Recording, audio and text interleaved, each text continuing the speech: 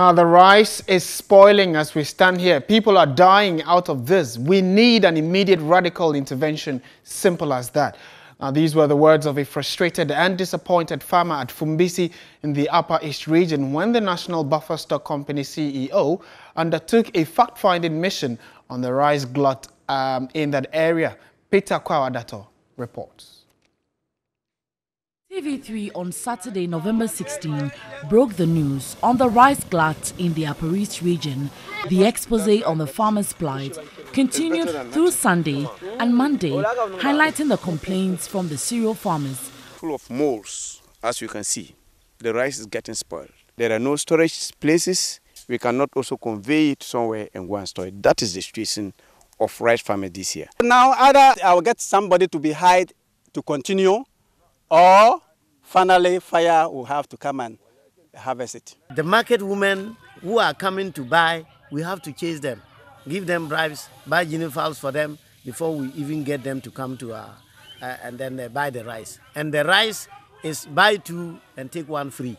These and many other lamentations attracted the attention of the National Food Buffer Stock Company to move to the area to assess the situation and find a solution to the problem. The team toured the Gbelembisi Valley close to the Gbelembisi South District capital, Gbelembisi, a major rice-producing area where harvested cereal were scattered at drying sites and deep inside farms at the mercy of the weather.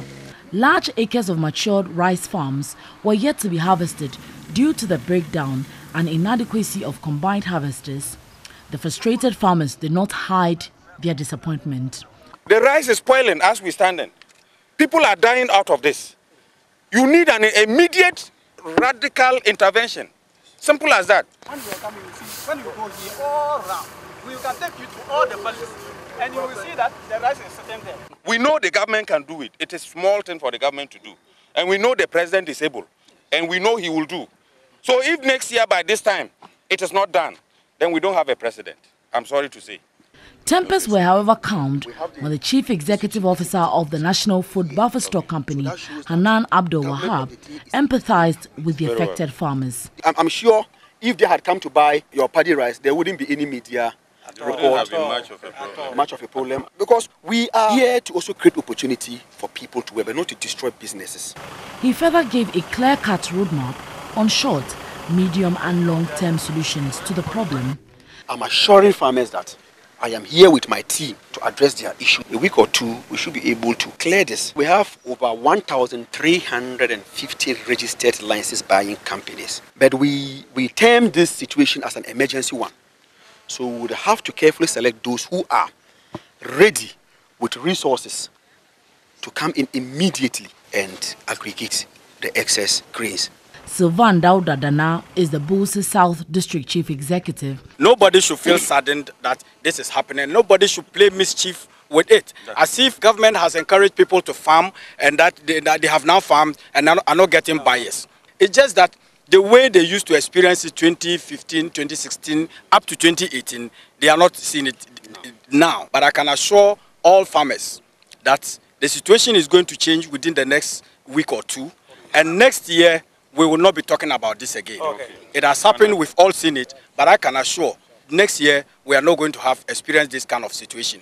It's only an opportunity for us to look at how we solve it, and this will not recur.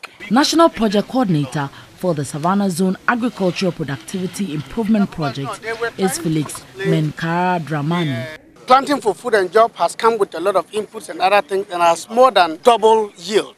That is actually a major challenge now with respect to market. But of course, it's being worked on, and I believe that with time, all the issues will be addressed. SAPIP is also coming in. We are procuring a number of combined harvesters. We are even procuring what we call automatic nurseries and transplanters for valleys like this. One of the farmers, Abdul Kadri Mohammed, thanked the team but cautioned against failed promises. In fact, I am commending you for taking pains to come down all the way from Accra to come and attend to us. And it shows that you are human and there's blood running through you because some people are suffering somewhere and you've taken the pains to come and see the reality for yourself. For now, the farmers can only hope that the 2 weeks lifeline will remedy their woes.